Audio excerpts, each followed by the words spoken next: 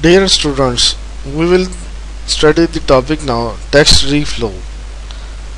Let us talk about how to make truly scalable pages. Now HTML by default is supposed to reflow text anyway, and, and text sizes are supposed to be consistent.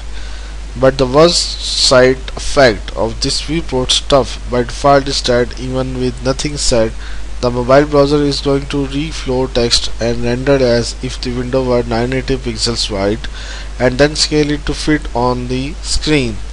You can see two examples here. One is the big screen and the other is small screen on mobile, and the text has been contracted on the small screen.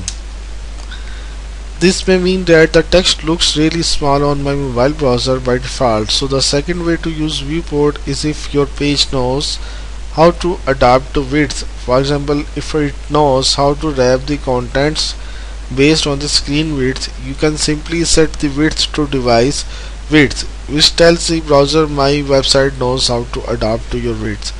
This is really the best approach to build applications that scale their own layout and make intelligent decisions about how to do so, rather than just trying to scale a fixed layout to fit the screen.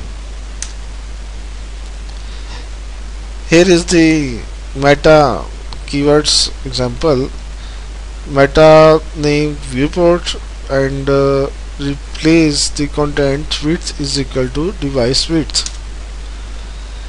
So let us try this out on this page. Let us add a device with meta element to a page and refresh it on the mobile browser.